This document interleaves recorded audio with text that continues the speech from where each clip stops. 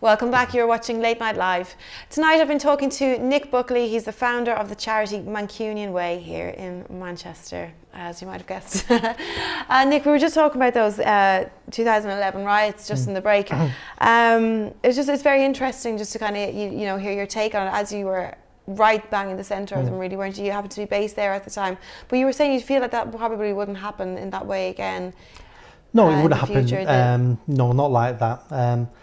The Manchester riots in the city centre were building up over 4, 5, 6 hours that day. Yeah. Lots of young people in groups coming around, hoods going up, collars going up, and they were standing around for hours and hours, and more of them were turning up, and the police at that point were saying nothing we can do. They're doing nothing wrong. There's nothing we can do.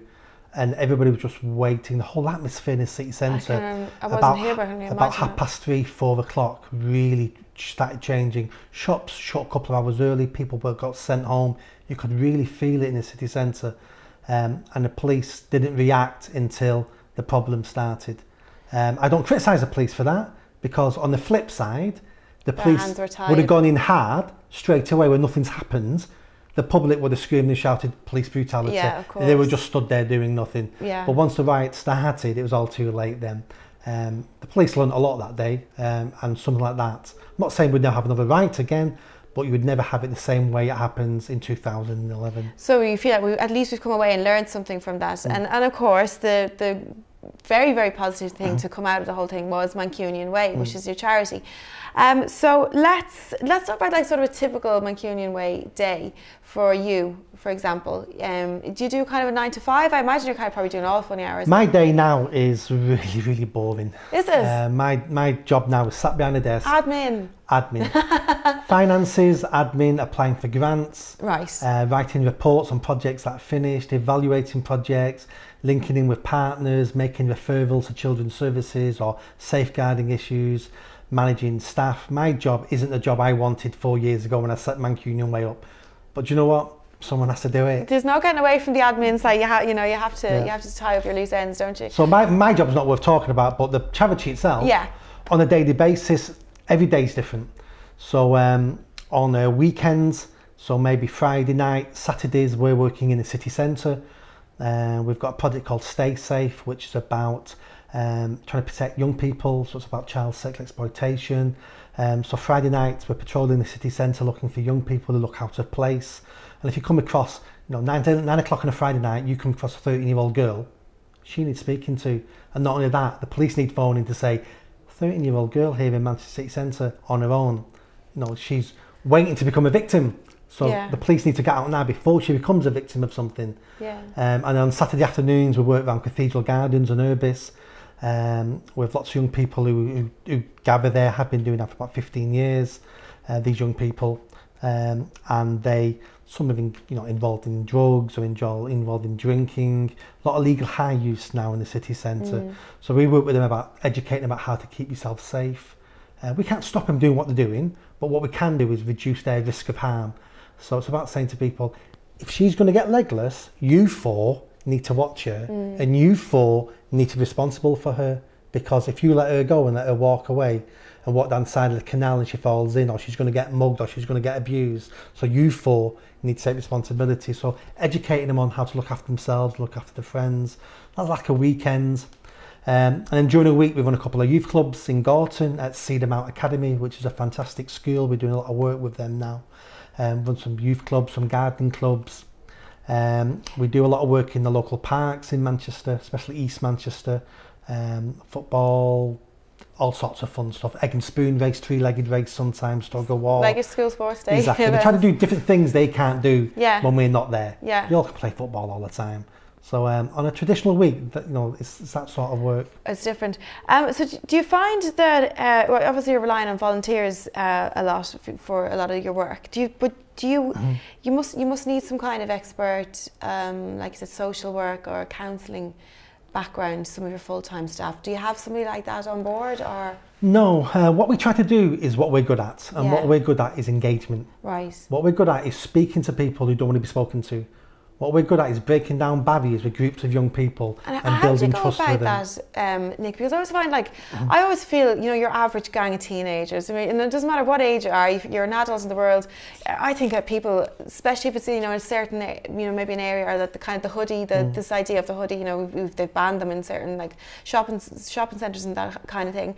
It can be quite intimidating to approach a group of modern teenagers, I think, today. So how do you break down that barrier?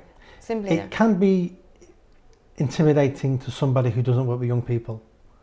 Young people are young people. The same as when me and you were younger. Same 100 years ago. Young people aren't these new feral youths that are all carrying knives and guns, and that's just the press. There is a lot of hysteria, and kind of reporting about that kind of, yeah. Young people are young people. They may have hoodies up, they may look a bit intimidating, but they're just kids. Why should we be afraid of kids? We need to protect them, not be scared of them. So once you've got over that initial fear, then it's all about how good you are at engagement. When I'm taking on a new member of staff or a new volunteer, I can tell usually within 30 seconds of them walking in my office if I'm going to want them. Right. Because within 30 seconds, I know if I can help them get better, but they need to have that spark. They need good eye contact. They need to be dead chatty and friendly, cracking jokes, because you've got a couple of seconds walking up to a group of youths to have them laughing. You need to break that ice and get them laughing and comment on someone's shoes, be daft, be silly to a certain extent. Yeah. And try to be genuine of who you are. You can't copy the person who thinks better than you, because then you just come across false. So relying on your skills, but you need good engagement skills. And you also need to be yourself. I imagine if you go in there, I mean, they're just going to call you on it straight away. If you go in there trying to be all, you know, down with the young folk, or too hip to be cool, to be true. I imagine that there'd be a certain amount of disillusionment you come up against, because obviously anyone who goes into a charity, they go into, you know, with an open heart probably, and like, with, you know, ideals. But ultimately you are facing a lot of, as I said, closed doors, barriers, and even just from the kids themselves who you're actively trying to help. So I imagine it's probably not for everybody, really. Would it be, or can you train yourself can you harden yourself towards those kind of episodes? No, you can't harden yourself. And to a certain extent, that's my job. Yeah. Because you don't want staff who are too hard and too closed, because they're not going to do anything. But yet you don't want your staff too open and too vulnerable, because then they go home at night crying about little Jimmy because he's gone back to his crackhead mum. Yeah. And there's nothing anyone can do. Social services know about it, but there's nothing you can do. And staff say to me, so I just want to take him home. Yeah. Or just want to take her home. And part of my job is to make them understand the limitations of what we can do, and also make them see, even if it's only a tiny benefit, but what that benefit is for little Jimmy, rather than staff going home and it can really mess you up inside. Yeah, that's certainly, because I think even like with teachers, I know, you know, I have a very good friend who's a teacher, and she'd say, you know, there'll be that one child in the class, you know, maybe they're just simply not getting the encouragement they should get at home, or, you know, they come into school, they're a bit tired, nobody's watching what time they go to bed. They're small kids, you know, 8 or 9 or whatever. And it would be so hard just to distance yourself, or just to continue doing what at least I'm doing my bit. At least what I'm doing, I'm bringing as much good as I can to the child's life. I imagine that can you teach that to everybody, or can you train everybody? That surely there's probably just people who just aren't suited to working in this kind of area. Oh, absolutely. You know, there's absolutely people who are not suited, but the people who are suited still have issues about those things you've talked about, because it pulls on the heartstrings. Yeah. So they need to be professional, but also caring. If you care too much, then you're not professional anymore. Yeah. And that's when mistakes can happen. And that's when you're not doing the best for that child. So you need to be professional and caring. It's a balancing act. Yeah. And every incident and every child, you've got to balance it differently. There isn't a perfect balance. So you've got to treat every case as a separate case and work out what is that balance and what's the best for that child. And obviously the practicalities of it are that, you know, as soon as you kind of lose sight for emotional reasons or whatever, well, then the charity's going to suffer, isn't it? You know, your work is going to suffer possibly. Well, that possibly, but I wouldn't care about that. Yeah. Who would suffer would be the young people and the child. Yeah. That's the person who's going to suffer if that worker loses sight of what they're trying to do. Yeah. And everything we do is always about the young people come first. The well-being and the safeguarding and the promotion and the development of young people always comes first, not the charity. Yeah. I didn't set up just to run a charity. Yeah. And what kind of support do you have then from the local areas? I don't know, the businesses, or just people volunteering their services, their time, or, you know, just simply be feeling that, you know, they're glad you're there. In one word, lots. Really? Lots. I can give you some really good example.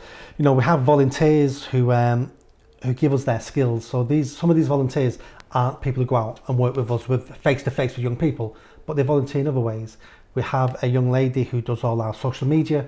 So she's Facebooking and tweeting and stuff like that all the time, sending messages out about what we're doing and pictures. Because people forget that they can volunteer in different ways. Exactly, Don't they? Maybe exactly. you need electrician work or something. Yeah. Right? We have another 2 volunteers who do all our editing. We make lots of films of young people and they edit the films. We've got another volunteer. She's left now, but she spent 1.5 years doing our admin.